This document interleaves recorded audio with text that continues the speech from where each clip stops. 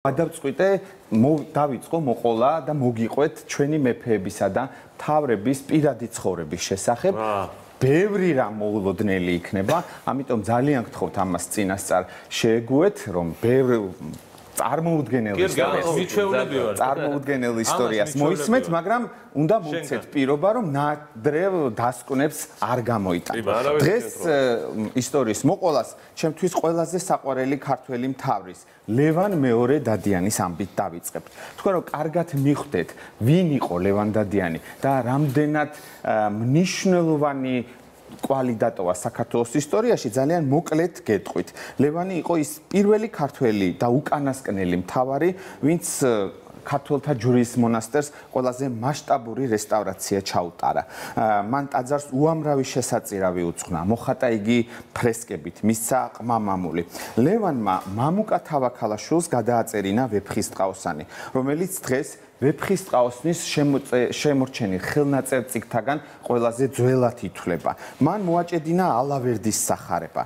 ძვირფასი თვლებით შეამკო არაერთი ქართული ხატი. ღვთისმშობლის კვართისათვის გაამზადებინა საგანგებო ვერცხლის ლუსკომა. მოკლედ, ამ მთავრის გარეშე დასავლეთ საქართველოს ისტორია წარმოუდგენელია, ხოლო მე-17 საუკუნის ოქრომჭედლობა, რაც კი ხატი გაგვაჩნია, აბსოლუტური უმეტესობა ლევან დადიანის გაკეთებულია. თუმცა ამ თავარს ჰქონდა საოცრად არეული პირადი ცხოვრება და დღეს ამ პირადი ცხოვრების შესახებ მინდა გესაუბროთ. 1621 წელს ჩვენი მთავარი საკმაოდ ახალგაზრდა დაქორწინდა აფხაზეთის მთავრის სეტემან შერვაშიძის ქალიშვილზე დარუნდია, იგივე თანურია და მას მეორენაირად თამუნია შერვაშიძესაც ეძახიან. სხვათა შორის მისი გვარი შარაშიათაც მოიხსენიება, ასე რომ ჩემი მეგობრისა და დილის წამყვანის გოდერძი შარაშიას შორეული ნათესავიც გამოდის.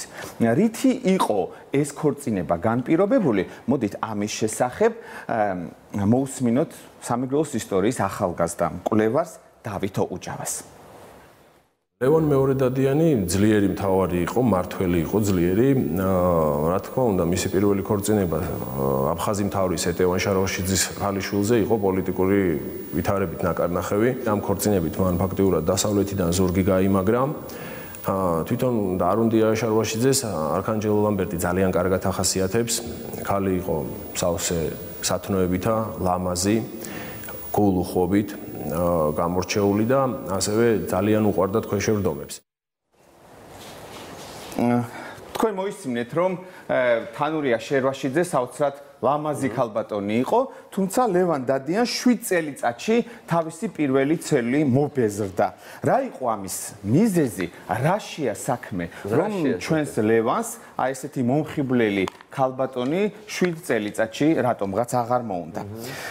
დაუჯერებელი ამბავია, ზოგჯერ მცხვენია კიდევაც მისი მოყოლა. საქმე იმაშია, რომ ლევანს ყავდა ბიძა, ცნობილი მოღვაწე სამეგრელოს ისტორიაში, მისი რეგენტი, მისი ამზდელი გიორგი ლიპარტიანი, რომელიც საკმაოდ მოხუცებული გახდათ, უკვე 2 ცოლი ჰყავდა მას და საკმაოდ მოხუცებულ ასაკში მან მესამე ცოლი ნესტან დარეჯან ჭილაძე, რომანოს ჭილაძის ქალიშვილი მოიყვანა. ეს ქალბატონი საქართველოს ისტორიის ყველაზე ამაღელვებელი და დაუჯერებელი მომენტების მონაწილე გახდება.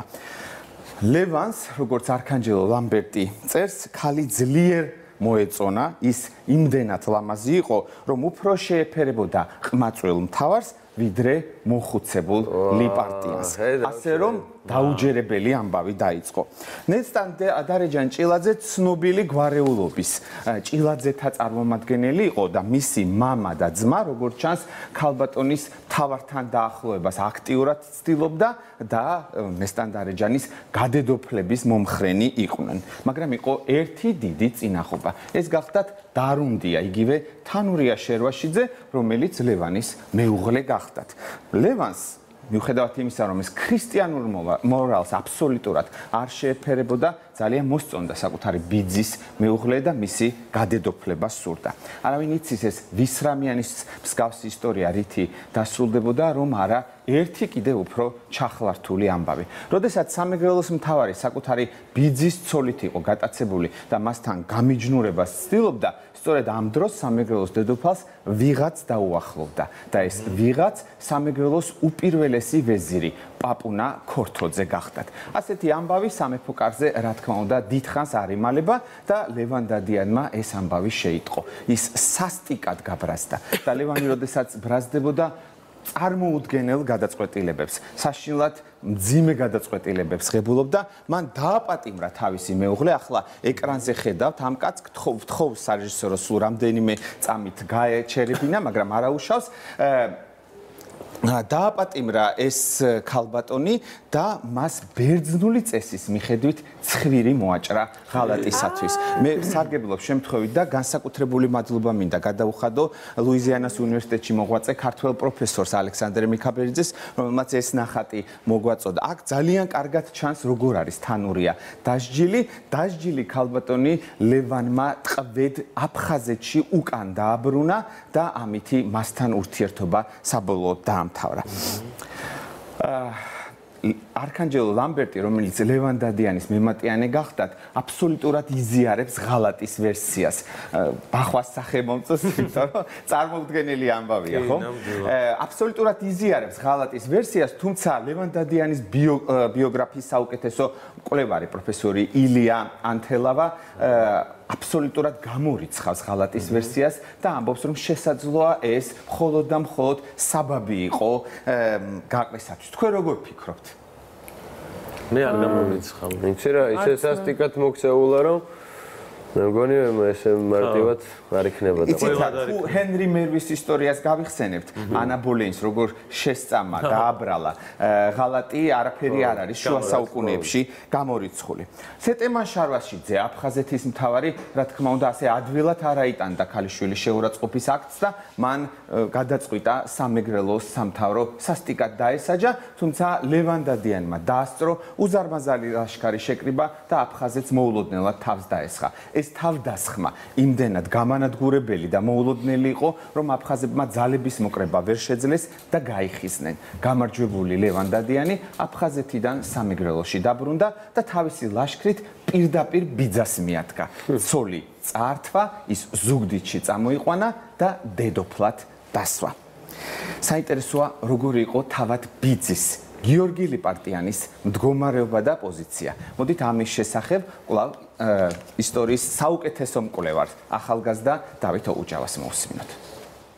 ძმის ცოლისაგან შეურაცხყოფილი ბიძა ფაქტიურად გლოვას იწყებს, ანუ ჩოვლების ანუ თითქოს და ცოლი გარდაცვლილი ყოფილიყო, იწყებს გლოვას, სამთავრო ორ ნაწილად იყოფა. ახალგაზრდები ძირითადად მთავარს უჭერდნენ მხარს, ხოლო დანარჩენი მეორე მხარე კიდე მოხუც ბიძას. საქმე აქაც ალბათ იარაღამდე მივიდოდა და შეჯახებამდე, მაგრამ უეცრად გიორგი ლიპარტიანი გარდაიცვალა. ვარაუდობენ, რომ ის მოწამლეს. შარვაშიძის ასულის აფხაზეთში გაძევებით და ბიძის მოულოდნელი სიკვდილით ეს რომანული ისტორია არ დამთავრებულა. ლევან მეორე დადიანმა დააპატიმრა საკუთარი ვეზირი, ასე რომ არ არის მართლაც გამორიცხული, რომ მან რაღაც შეცდომები დაუშვა. დააპატიმრა პაპუნა ქორთოძე და ის დაპატიმრებული შურისძიებისათვის საკუთარ ბიძაშვილს, გურიის მთავარს გაუგზავნა.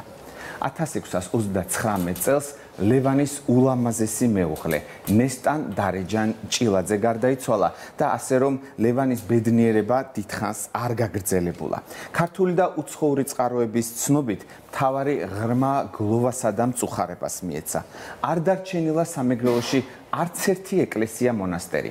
არ მოჭედილა სამეგრელოში არც ერთი ხატი, რომელიც ლევან მეორე დადიანმა საკუთარ მეუღლეს სიყვარულის ნიშნად არ მიუძღვნა და მოსახსენიებელში მისი ცოდვების მიტევება არ ითხოვა. ლევანის ცოდვიანმა სიყვარულმა იერუსალიმამდეც მიაღწია. სამეგრელოს მთავარმა ურჯულოთა ხელთაგან გამოისყიდა იერუსალიმის ჯვრის ქართველთა მონასტერი. მას როგორც გითხარით, უამრავი შესაწირავი მისცა. მოხატა ფრესკებით. იქვე დაახატინა თავისი თავი და თავისი სოფლისა მნათი-მნათობი მეუღლე. საოცარია თავად გლოვის მომენტი. არქანჯელ ლამბერტს ეს ძალიან კარგადაა აღწერილი. მთავარმა, რომელიც იყო ძლევამოსილი და მთელს დასავლეთ საქართველოს აზანზარებდა, მიატოვა ზუგდიდი, ავიდა მთაზე ერთ-ერთ სახლში და 40 დღის განმავლობაში წყლისა და პურის ამარა ბნელი ოთახიდან არ გამოსულა.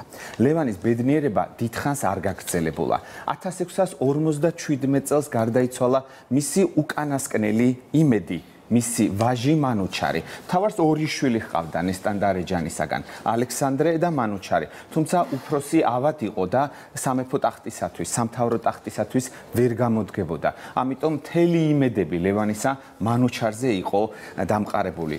ეს ისტორია კიდევ უფრო მძიმედ გრძელდება და ამბობენ, რომ ეს არის იმ ცოდვიანი სიყვარულის შედეგი, რომელიც ლევანს ჰქონდა. აი, ლევანს შვილის გარდაცვალება უმძიმეს დარტყმად მიადგა და ჯერ კიდევ დაკრძალული არ იყო მანუჩარი, როდესაც ლევან მეორე დადიანი გარდაიცვალა. ისტორიკოს ფარსადან გორგიჯანიძის ცნობით, ლევან დადიანს შვილი მოუკვდა და მამამ შვილის ტირილში ლახტი თავს გარდიკრა და შვილს ზედ დააკვდა დაუმარხავს. წმინდა გიორგის გელათური მინაწერით აღნიშნული ასეთი რამ. მარტს 17-ს დღესა შაბათსა მიიცვალა სახელოვანი, სახელგანთქმული, მრავალჯერ გამარჯვებული ბატონი დადიანი ლევან. საუკუნომცა არს ხსენება მისი. სხვათა შორის ლევანმა მოაწყო უნიკალური აკლდამა და ამ აკლდამის მსგავსი საქართველოში ბევრი რამ არ არის, ისევე როგორც ლევანს ბევრი რამ ხშირად გაუკეთებია ანალოგის გარეშე. აი ერთ-ერთი ასეთი გახლავთ აკლდამა. მე ვთხოვ ახლა ეკრანზე ჩვენ გვაჩვენონ ეს აკლდამა. აი ეს აკლდამა, მოდით შევიდეთ შიგნით. აი მთავარ კედელზე დაინახავთ ახლა გამოსახულია ლევანი და მისი მეუღლე. აი ჩვენი მთავარი, აი მისი მეუღლე. მოდით კადრი გაგრძელდება და ახლა ერთ საინტერესო მომენტს გაჩვენებთ. აბა დააკვირდით ამ საფლავის ქვას, რომელზეც არის წარწერა, 16 სტრიქონიანი წარწერა, სადაც ლევანი მოიხსენიებს თავის მეუღლეს. ახლა შემდეგ კაც დაველოდოთ და ვნახავთ, რომ ამ წარწერაში მოხსენიებულია მისი მეუღლე. აი მინდა დააკვირდე ნაწნავებს. შეხედენ ნესტანდარეჯანს რამდენად დიდი ნაწნავები ქონდა და დამეთანხმეთ, მომხივლელი ქალბატონია. მოდით ახლა გადავიდეთ თავად ლევანის გამოსახულებაზე.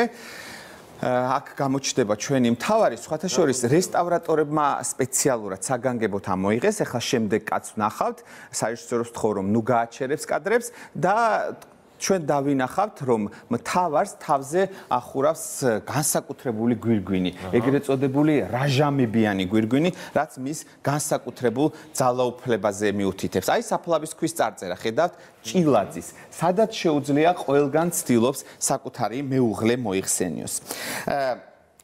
ასე ჩაესვენა საქართველოს ისტორიაში ერთ-ერთი ყველაზე მშფოთვარე და უცნაური ქართველი მთავრის, ლევან მეორე დადიანის სიცოცხლის ვარსკვლავი. არ მინდა ლევანის არეულმა პირადმა ცხოვრებამ მის შესახებ შთაბეჭდილება შეგიცვალოთ და ერთ გამორჩეულ ფაქტს გეტყვით. ვახუშტი ბაგრატიონი, რომელიც უსიმპატიოდ იყო განწყობილი ლევან მეორე დადიანისადმი, წერს ასეთ ამბავს, რომ ლევანმა სამეგრელოში წყაროებთან ახლოს ოქროს ფიალები დაამაგრა და ისინი წყაროებზე ძეწყვით მიაბა და არავინ არ იკადრებდა ქურდობასა და პარვა ავაზაკობას, რადგან ასეთი რამ ლევანის ქვეყანაში თურმე არ ხდებოდა. ლევან დადიანმა ააშენა რუხის ციხე, შექმნა პატარა ქალაქი, დააარსა ზარაფხანა, სადაც ფული იჭრებოდა. იყო ერთ-ერთი პირველი ქართველი მთავარი, ვინც გამოვიდა ტყვეთას ყიდვის წინააღმდეგ. და ახლა ლოგიკურია, ეკრანზე მიდის ჰენრი მერვისადმი მიძღვნილი სერიალი ტიუდორები. ლევან მეორე დადიანი სწორედ ძალიან ჰგავს ევროპის მართველებს. მაგალითად, იმ ჰენრი მერვის ბიოგრაფიას, რომელსაც 6 მეუღლე ჰყავდა, რომლის პირველი ცოლი ძმის ცოლი გახდათ. ის დაქორწინდა, იცით თქვენ, ეკატერინე არაგონელზე, რომელიც როგორც გითხარით, მისი პირველი ძმის მეუღლე იყო. მიუხედავად ასეთი არეული და გაუგებარი პირადი ცხოვრებისა, ჰენრი მერვე დღემდე სამართლიანად ითვლება ინგლისის ისტორიაში ერთ-ერთ ყველაზე გამორჩეულ მონარქად.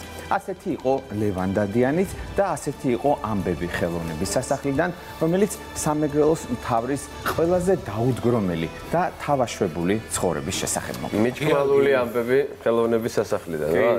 დიდი მადლობა. რომ იცოდეთ რამდენი დაუსრულებლად მოგისმენთ საშუალება როგორც ყოველთვის.